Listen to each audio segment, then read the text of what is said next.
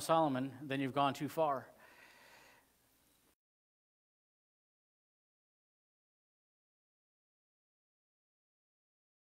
Last week, we saw that King Solomon was disgusted with the labors of his life. He had the attitude of that he did all this work and somebody else was going to enjoy it.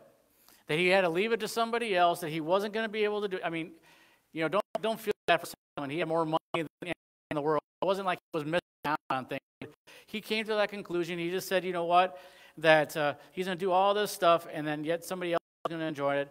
Plus the fact that we saw foolishness of that there are people out there that will get mad at you for working hard. That they're going to be mad at you, they're going to say, well, it must be nice that they went out and they bought this, or they got this, or they got that. And they say, it must be nice, while they're folding their hands, just sitting off to the side, doing nothing.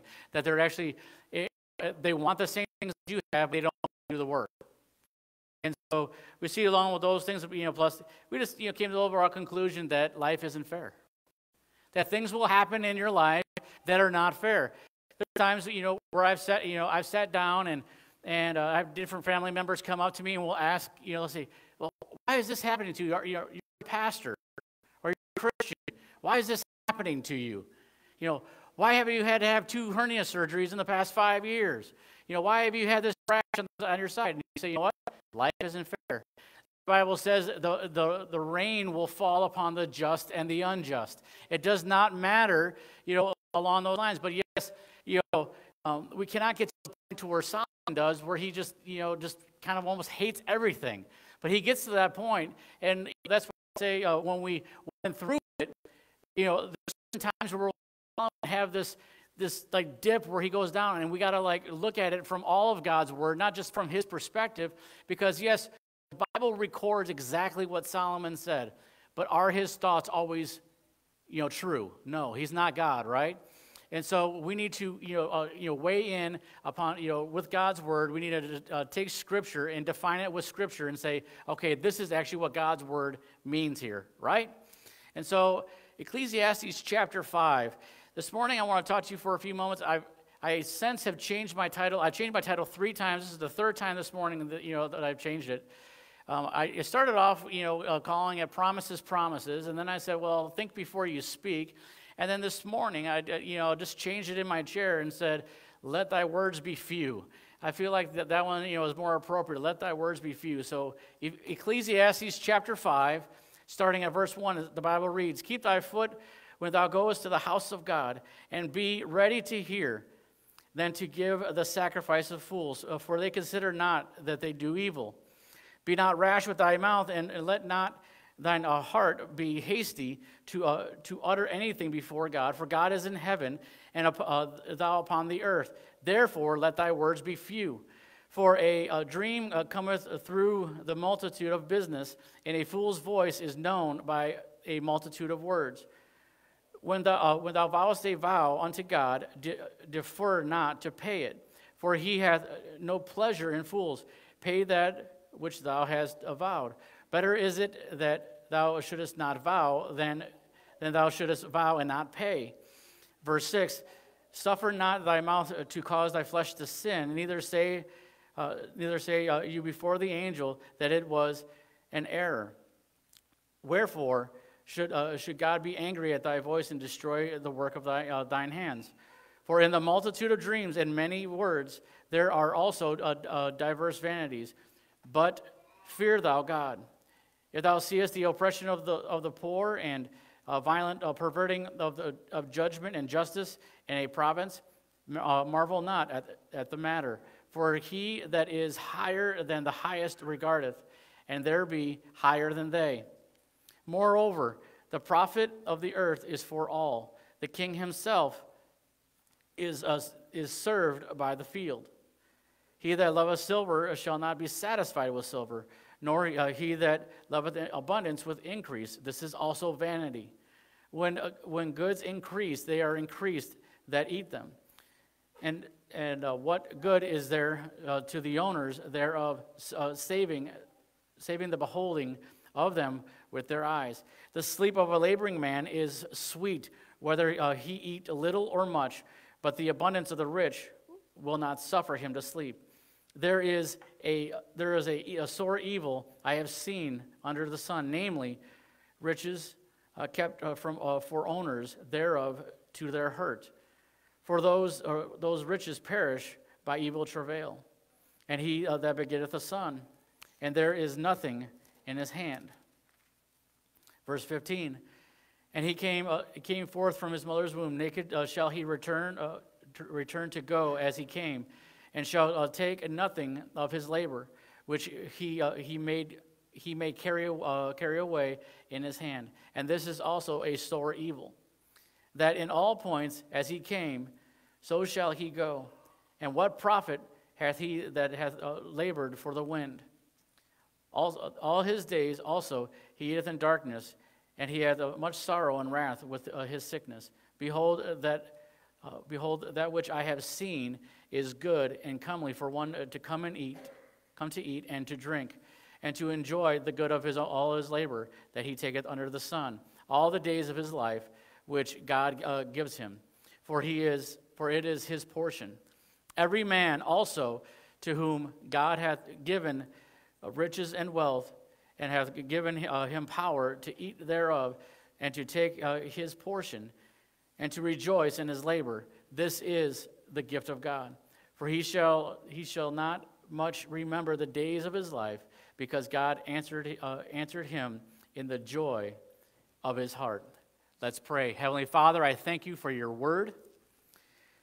Lord, I pray that the seed of thy word would fall upon fertile soil this morning, upon our hearts, that we would not only be hearers of your word, but doers of your word. God, that you would fill me with your spirit, that I would speak your truth. In Jesus' name, amen. As we see from this, we see a changing of King Solomon. King Solomon in chapter 4, remember he was mad because everybody was going to benefit off of all of his hard work. This time we begin to see the fact of how he's changing, but it's not going to be until towards the end of chapter 5 that we see that changing. But what we're going to see here, there's a quote by Benjamin Franklin that I think oftentimes that we see this especially when it's political.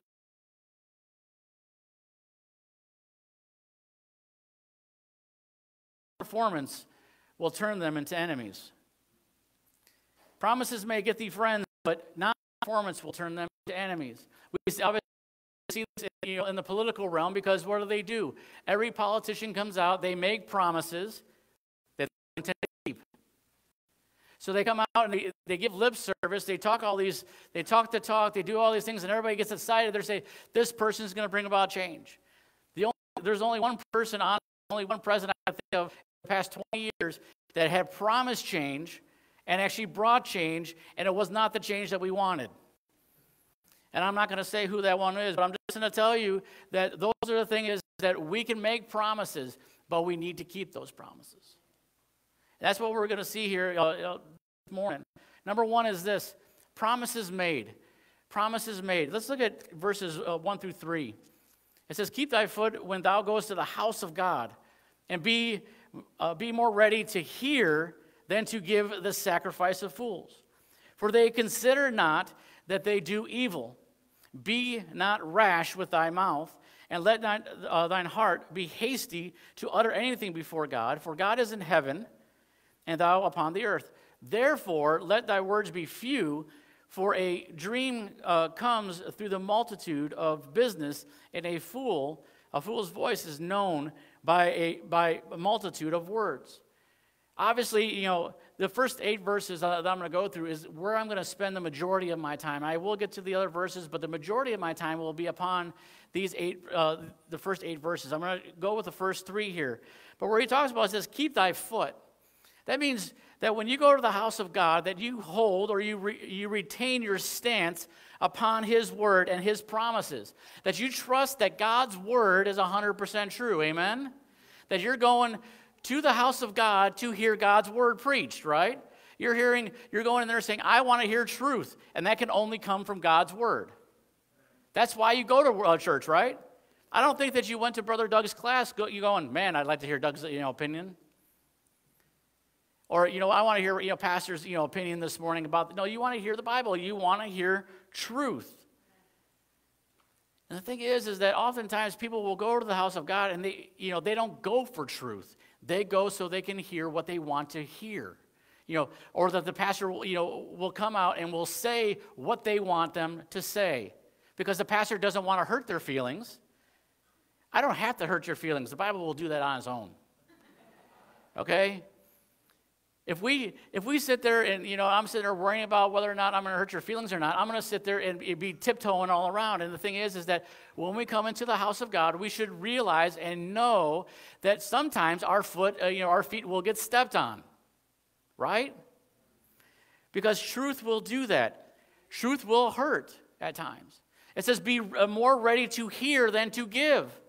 Uh-oh. Pastor, didn't you just take up an offering?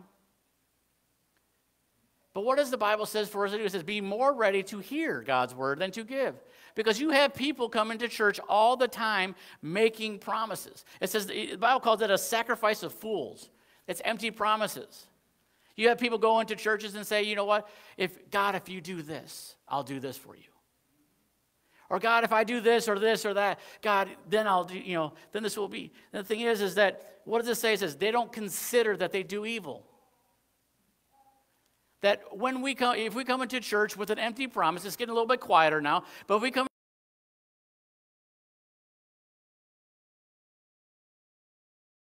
God calls it a sacrifice of fools. He says that you do evil when you do those things.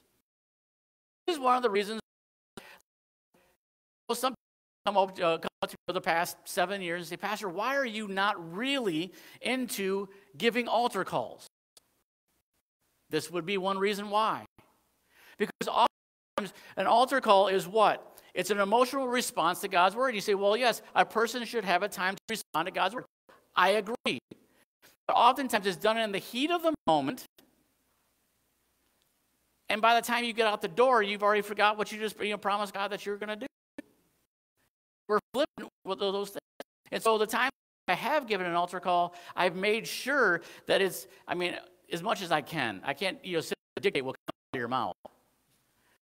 But I try to make sure that the subject that I'm speaking on is pretty plain and clear, that there's no, hopefully that there's no way that somebody can sit there and say, like, I want to, put my trust in you. I want to get saved today. Hopefully that altar call is met with, yeah, well, I didn't really mean that.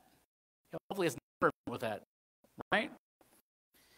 So people oftentimes, we get flippant with our words. Do we not? We say things that we don't mean. Say, we could come along, and one of the things that I hear kids oftentimes say, I hear this is, I didn't mean that. Well, how many times do we make a promise to the Lord and flip it in that area and saying, God, I didn't really mean that. But you made a promise to God that you would do it. You hear this all the time. Is like I just kind of alluded to, God, I will do this if you do this for me. This is kind of like how Martin Luther was. Martin Luther did this as well, and Martin Luther he's not the example, like a good example to follow.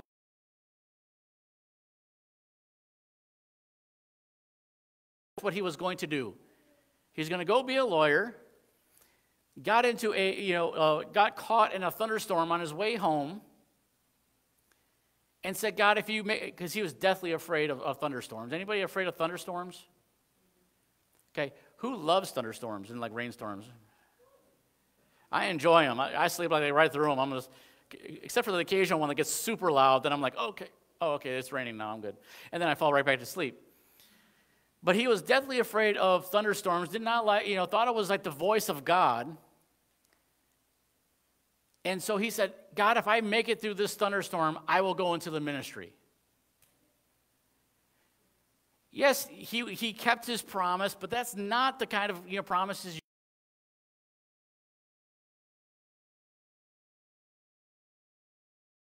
my entire vocation that I was going to do, what I've been going to school for, just so like I don't, what I'm perceiving in an emotional moment.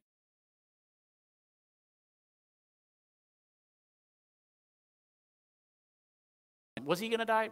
Most likely not. But that's what he did. Or the thing of, I will never do this again never do this again, God, if you get me out of this. This is probably one of the ones that's spoken of probably most at prison. Because you'll have one saying, God, if you get me out of this. Or the fact of if a marriage is like endangered. Like there's both spouses are at each other's throat and say, God, if you get me out of this, then I'll do this. Or God, if you make this better, if you change my spouse, God, then I'll live my life for you. I've heard that one before. Not personally, like my wife and I, but I've heard it in people making that comment. I don't want any rumors going out there and be like, oh. Or the other one, this is the ultimate one that should never be spoken. I'll never sin again. Or I'll never do that sin again. You can't make that promise. That's a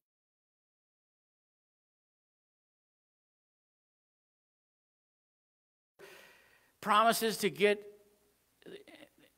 oftentimes these are also promises to get someone's agenda accomplished. They make a promise because they know what people want to hear, and so then they go ahead and they make a promise, right? But he's saying that this should definitely not happen in the house of God. Think about it. In Matthew chapter 12, verse 36, 37, Jesus said about this, about every idle word or every flippant word. He says, I say unto you that every idle word that man shall speak, they shall give an account thereof in the day of judgment. For by thy words thou shalt be justified, and by thy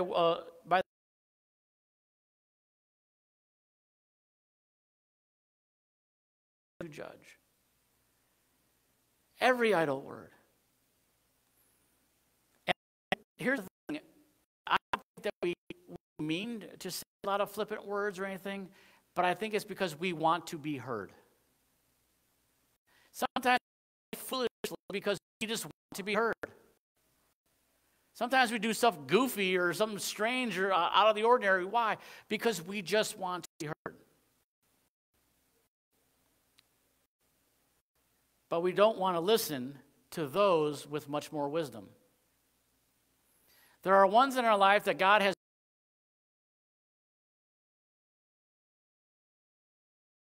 I'm going to let my words be few and listen to the ones that have wisdom. And, it used to be said that if you had gray hair, you had wisdom. But sometimes I'm finding that just because you have gray hair does not mean you're wise.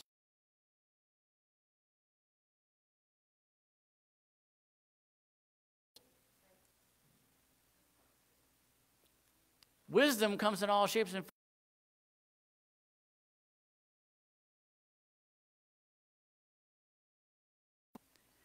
James chapter 1, verses 19 and 20 says, wherefore,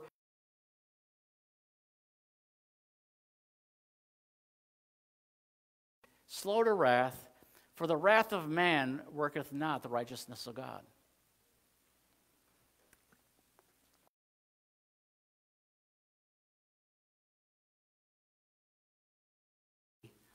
There's a lot more wisdom in that, right?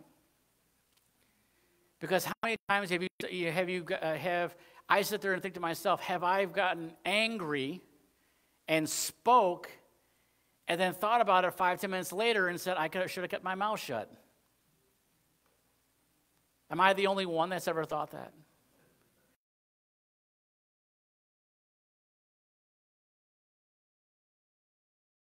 But that's the whole thing is that when,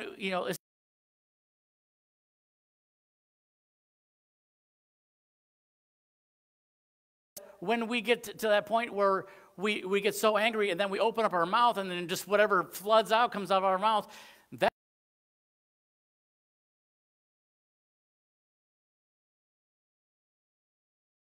being established or being effective in that person's life that I'm getting angry with. But if I'm slow to speak, if I'm slow to wrath, and I'm quick to listen or I'm swift to listen, and maybe hear why,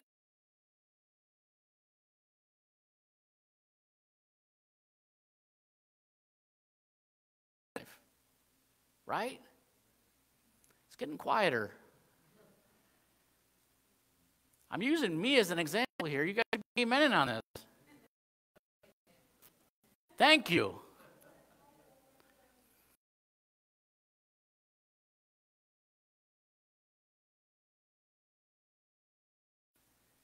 when we're, being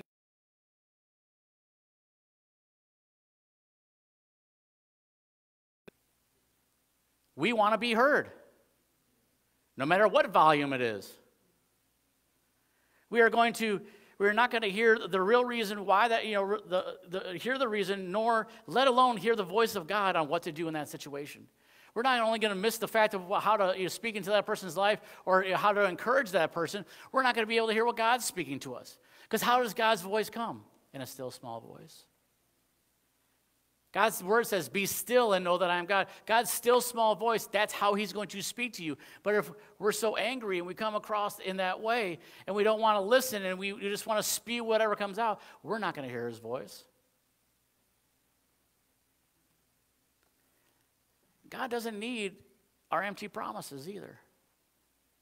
He doesn't need empty promises. We get those from politicians. He wants you to hear his words so you can do them and prosper in life. Do you know that God's word is not, people look at it and say, well, that's a bunch of don'ts that I cannot do. The reason why he has those words in there is so you can do them and prosper in life. He's not trying to be a killjoy. He's not trying to mess up your party or your fun. He's trying to give you life and life more abundantly. That's what God's word wants to do, is give you life and life to the fullest. He doesn't want you to have regret. He doesn't want you to go back and say, I should have kept my mouth shut. I should have let my words be few. James chapter 1, and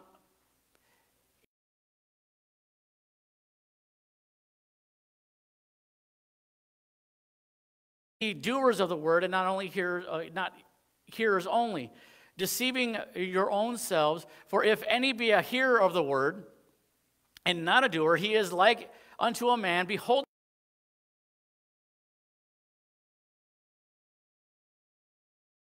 his way, and straightway forgetteth what manner of man he was. In other words, he goes and looks in the mirror and forgets what I look like. We need to not only hear God's word, but we need to do God's word. You know why that's true? It's because when you hear it and you don't do it, you forget it. But when you hear it and do it, now you got two things coupled together, and you're more apt to keep doing those things. You got to start somewhere to be able to change that behavior of saying, what, I'm not only going to read God's word, but I'll do God's word. I'm not going to come to church and hear God's word, but I'm going to do God's word.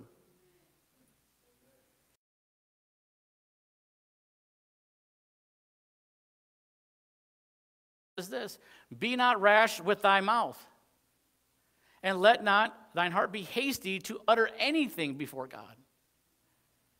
For God is in heaven, and thou upon the earth. What is he trying to say? He's God, and you're not. And what's the next part say? Therefore,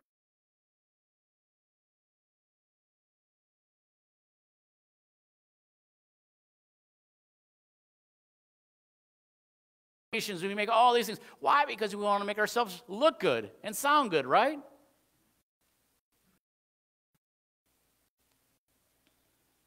But remember, verse 19 of James chapter 1 said, let every man be swift to hear, slow to speak, slow to wrath. Why? Because in the latter part of Ecclesiastes chapter 5, verse 3, it says this: a fool's voice is known by the multitude of words. You have ones out there that are just talking all the time just to talk. I think of, again, politicians, one in particular. Honestly, I think of President Trump. That man loves to hear himself talk. Oh, he loves to hear himself. It's going to be great. It's going to be stupendous. It's going to be the biggest wall. Never mind, sorry. I mean, that's what he always is. He always wants to hear himself talk. He does. He loves himself. Or Abraham Lincoln said it like this: better to remain silent and be thought a fool than to speak and remove all.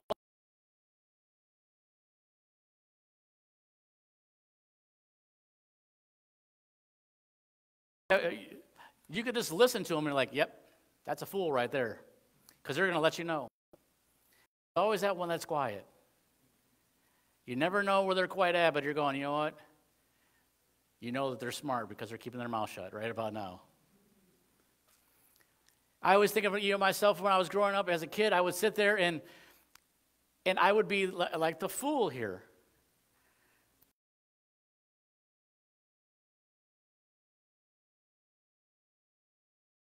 But instead of keeping my mouth shut, I let everything flow out of my mouth and incriminate myself. As opposed to if I just kept my mouth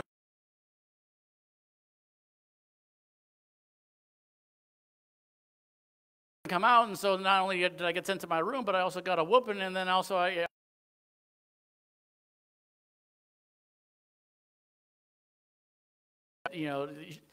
didn't want to tell the truth when I was a kid. My wife, she told me this story, and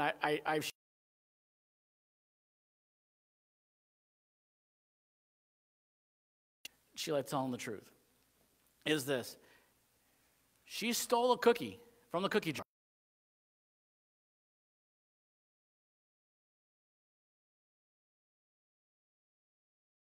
No, okay? That she took this cookie from the cookie jar. I could probably add here and say, she felt such conviction of the Holy Spirit and everything else and all, but I don't know that, but she just had a guilty conscience that, remember,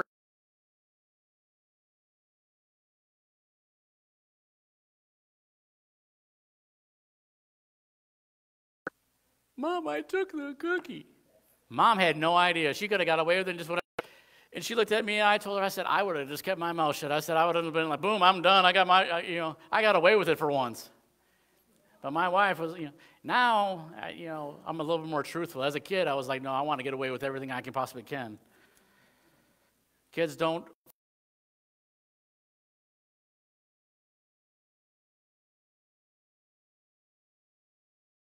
As I try to tell Lily, and I try to tell, whatever, if you tell us the truth, right, the punishment is going to be far less than it will be if you lie to us.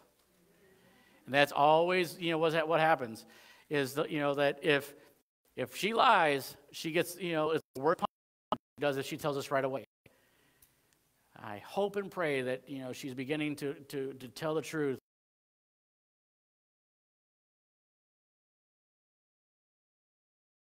And it says this, it says, when thou vowest a vow unto God, defer not to pay it. For he hath no pleasure in fools. Pay that which thou hast vowed. Better is it that thou shouldest not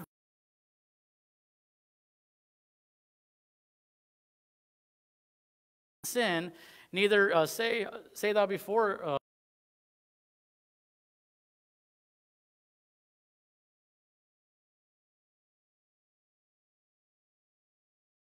and destroy the work of thy hands.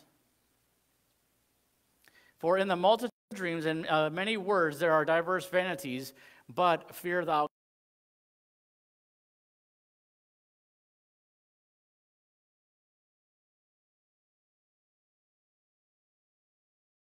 Do it. If you've made a faith promise that every single month that you're going to take care of a missionary,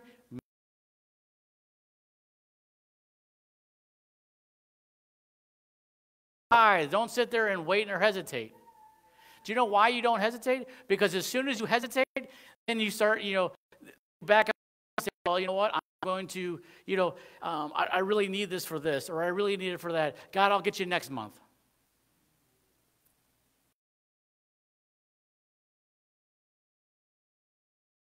Just in general, like I've seen, I've been a part of churches that have had like building programs and everything else, and people come out and they have like, all these big, grandeur of plans and everything else, and then what ends up happening? Everybody leaves. Praise the Lord that we no longer have a mortgage, amen? That we have ones that are faithful that said, you know what, I'm going to see this all the way through to the end, and have stayed even after the end of the loan as well. But that's what happens. People will come in and they will make these promises. You know what? I will tell you this. I have never regretted tithing to the Lord. This sermon is not about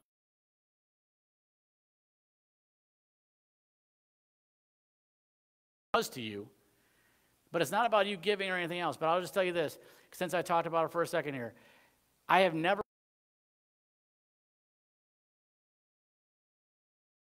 my wallet and go, oh man, I'm this much, if I had only, I spoke on this earlier, we often make a statement, but when we realize the error in what we had spoken, we say, well, I didn't mean that. But what is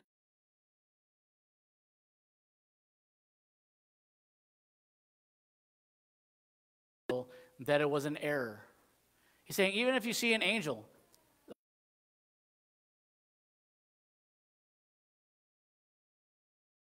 all of a sudden just decide, oh, I'm sorry, I didn't mean it. And you say, well, Pastor, so far, this doesn't sound really all that hopeful. There is grace in this. There is grace in the fact that we need to think before we speak.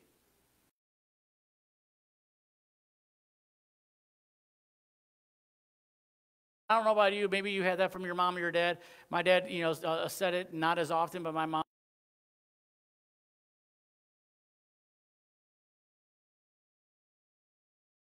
Speak.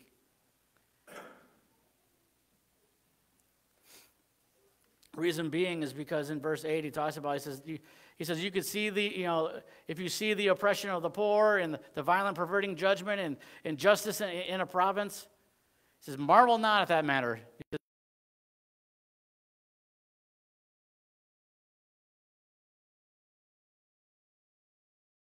Be higher than they. In other words, he's saying, you know what? Because you know what? God's there. God's higher than all of that. God's going to take care of all that. And what we need to realize is that our home is not here on this earth. This is not our home. We're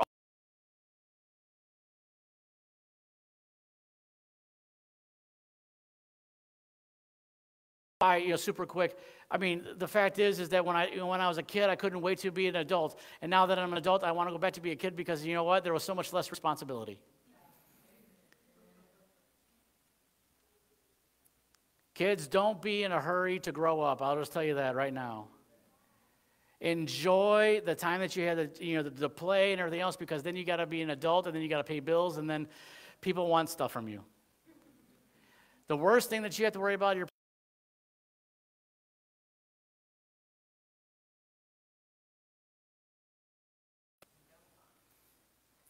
and don't sass back your parents.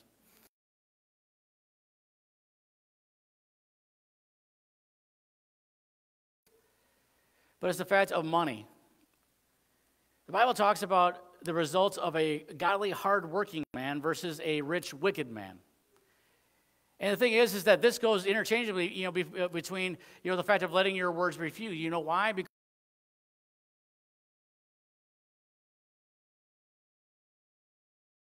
proclamations that he has no problem dismissing at any moment. He just says, you know what? I made that, I just said that just to get the deal done. But somebody who's godly and hardworking and that comes out, they are going to stick to their word.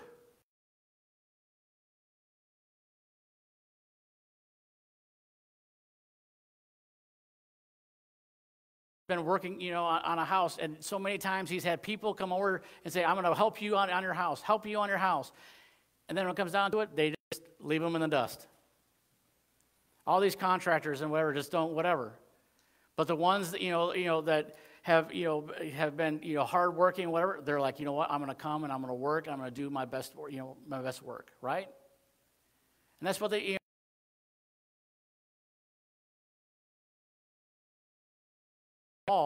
the king himself is served by the field. He that loveth silver shall not be satisfied with silver, nor he that loves abundance with increase. This is also vanity. When goods increase, they are increased that eat them. And what good is there to the owners thereof, saving the beholding of them with their eyes? Here's the thing. Money is for all. It's not just for a select few. This is not going to turn into a prosperity message, I'll tell you that right now. But money is for all and to be used in whatever form it comes by, right? But here's the problem is that it says, he that loveth silver shall not be satisfied with silver. In other words, the one that has a whole lot of money and is all about making money, he's never going to be satisfied with the amount of money that he has. He wants more.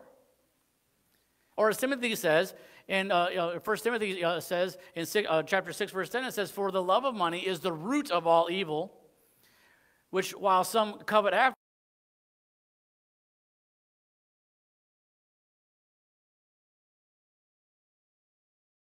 quote this verse when they're referring to the wicked or the heathen or the unsaved. But what does he say? He says, you know what? He says,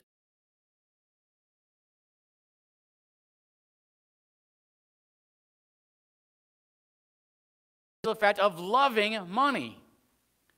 And that's the problem, because the Bible says, for the love of money is the root of all evil.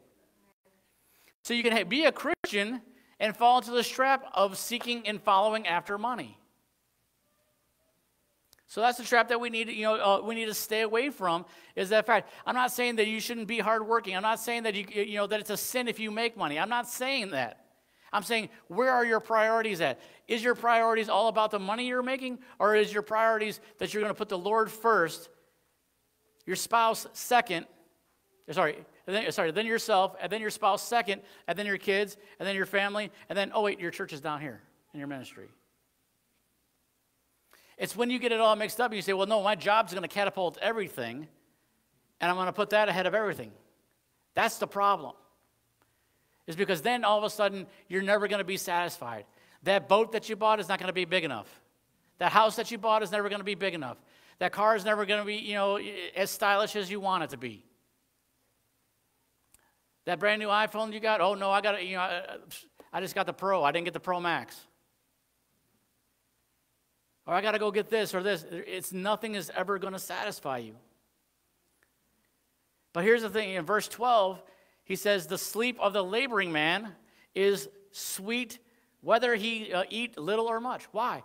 He's hardworking, he's diligent, he's doing the things he's supposed to be doing. And you know what? His mind is at peace because he knows that his business dealings are true and honest. He's not lying about it. And it goes on to say, it says, but the abundance of the rich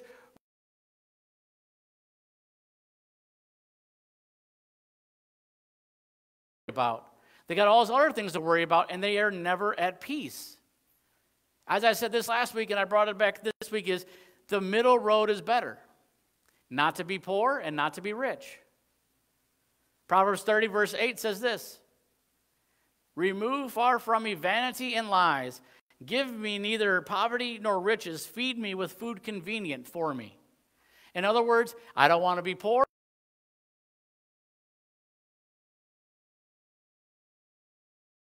Because we know in Philippians 4:19 it says, but God shall supply all your need according to his riches and glory by Christ Jesus. Do you think that God's riches outweigh the riches of this world?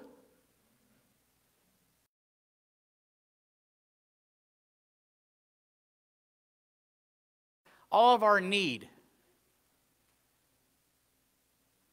And so you know what? Don't give me, I don't want poverty and I don't want riches. I just want what I need. That's all I need. Number 3, laboring for the world and what you get in the end. When you labor or you work for the world, this is what you're going to get. Verses 13 through 17. The main part I want to focus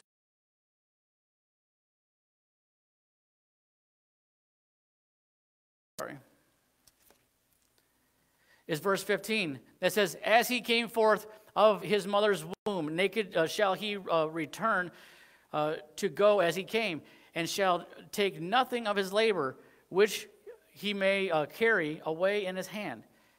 And we look at this, the whole thing is that no matter how much we have, no matter how much we gain, no matter how much money we store,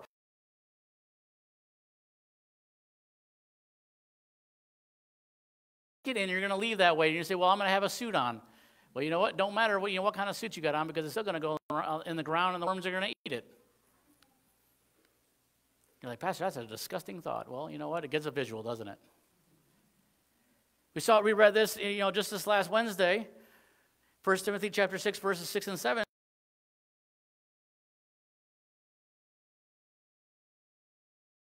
This world, and it is certain we can carry nothing out.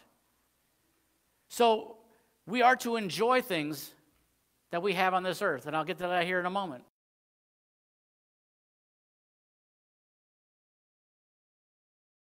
they're laboring for the wind, or essentially they're chasing after the wind. They're going after all this stuff, and in the end,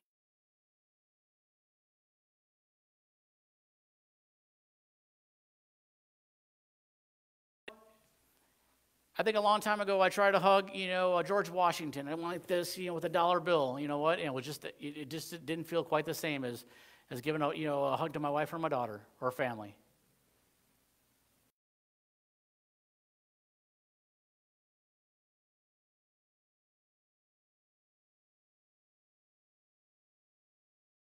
Where's your ministry at?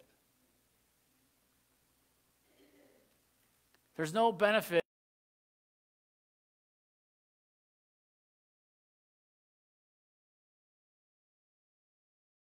if you accumulate wealth. It's a matter of where your priorities are.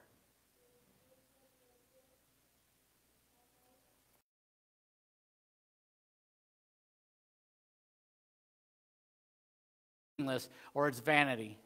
This is often, obviously what we see throughout, the book of Ecclesiastes. King Solomon uses vanity of vanities. This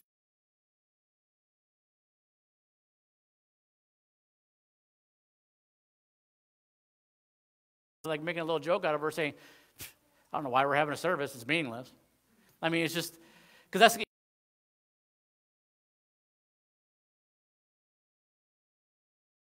you're going, well, what's the point? Why even come out?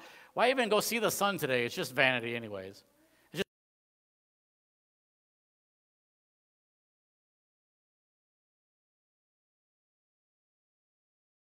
just, come to the conclusion of that all of his possession was nothing. The only thing that matters, as we read earlier, is he says, fear thou.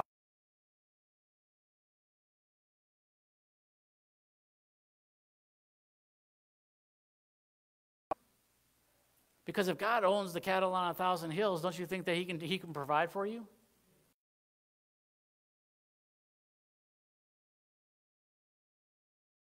Talked about as how many here love the mountains? Like love a mountain, like a nice stream coming down, like a deer can come by.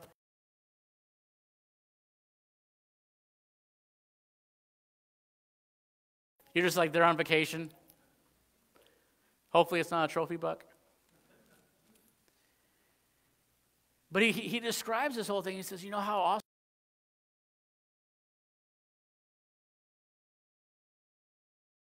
River coming through. I got one on my phone I could show you.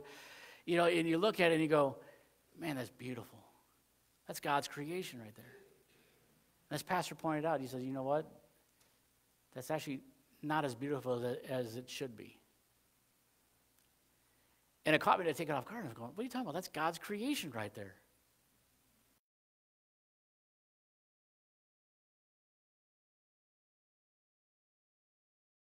Hard by sin, and the thing is that when not until we get the new earth that we shall live on forever and ever, are we actually going to see what God's true beauty of all creation actually looks like. So think about that picture and go, you know what?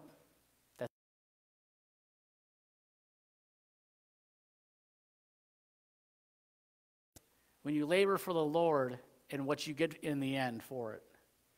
When you're working for the Lord, when you decide to say, hey, you know what, Lord, I'm going to do all my work unto you, and this is what you get for it. Verses 18 through 20 says this, behold, that which I have seen, it is good and comely for one to eat and to drink and to enjoy the good of all his labor. Doesn't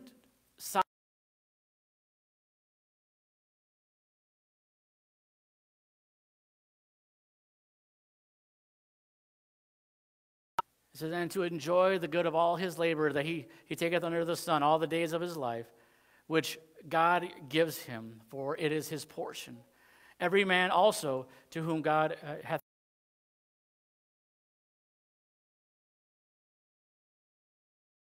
take his portion and to enjoy in his labor.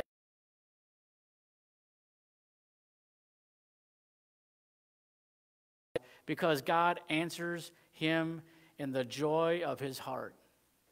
That word, where he says that it is good and it's comely for one to eat and to drink and to enjoy all the good of his labor, that word comely simply means it's attractive, it's proper, it's becoming.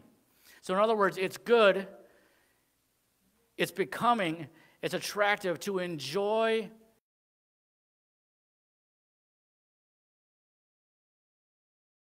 that you've been doing unto the Lord. And this is obviously Solomon later on in his life. So he's looking back. He's saying, you know what? I did this unto the Lord. And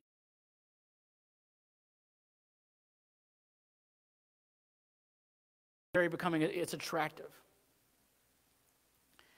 And note this, you will only enjoy your life, you will only enjoy your labor when you realize that it was a gift from God. When God allowed you to do those things, because there's oftentimes people, as they get up older in age and they're not able to do some of the things that they used to do, they begin to miss those things that they once did.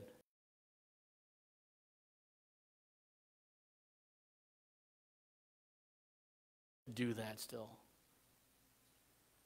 And when we realize that all the time that we have, all the labor that we have, that we realize that God allowed us to do those things, that God blessed us in those ways, that God says, you know what, that's what you're supposed to do. When we realize that it is a gift from God, then we can truly enjoy it. And I end with this is, you may not remember much from your life.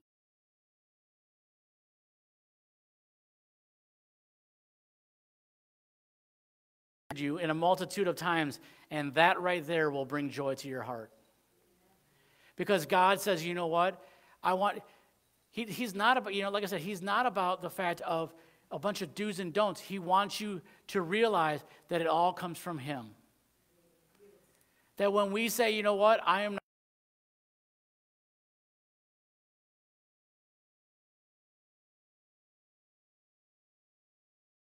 to you, a lot of times, just turn off the TV, because all it does is just raise your blood pressure and get you more anxious and nervous about everything.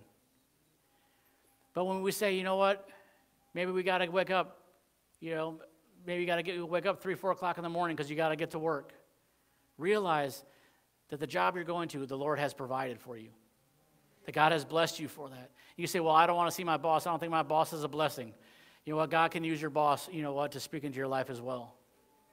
No matter how ungodly they are, because you know what? As the Bible has talked about, God will use an ungodly person to speak into your life.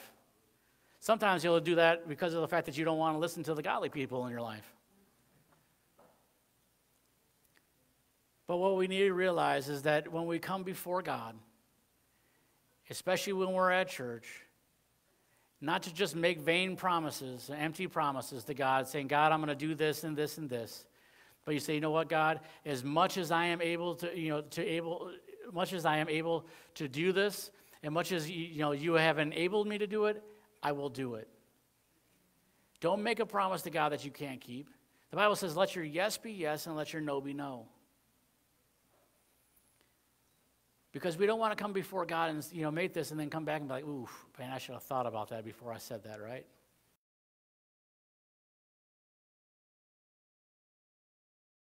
To think about that, because I probably want to go on, in a hole.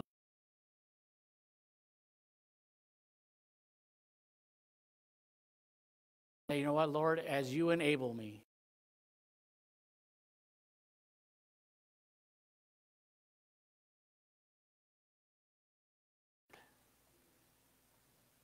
And God knows that you're going to mess up.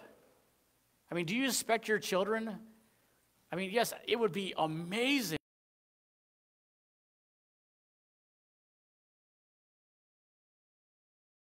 Less gray hair.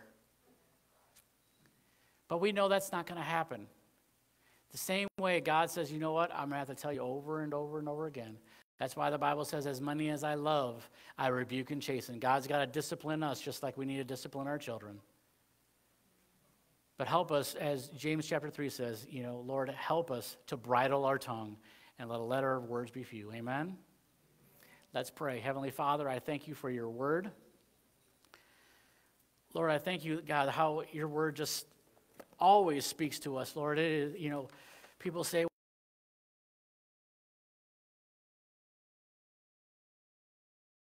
today as it did 5,000 years ago, as it will, from 5,000 years from now. Lord, if you should tarry. And so, Lord, I ask that this morning, help us to realize the gravity of our words, that we not be afraid to speak anything, not afraid, to talk or anything, but help us to think before we speak. As it says, Lord, that we would be swift to listen, slow to speak, and slow to wrath.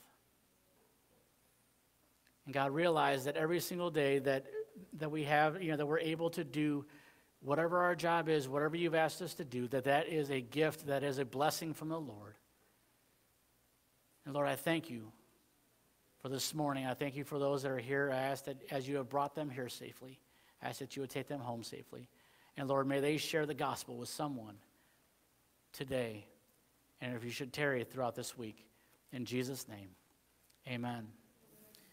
One last thing, remember that tonight we have First Youth at 5 o'clock, along with our prayer meeting. Then Wednesday night is our Bible study, and then don't forget Pumpkin Barn this Saturday at 10 o'clock.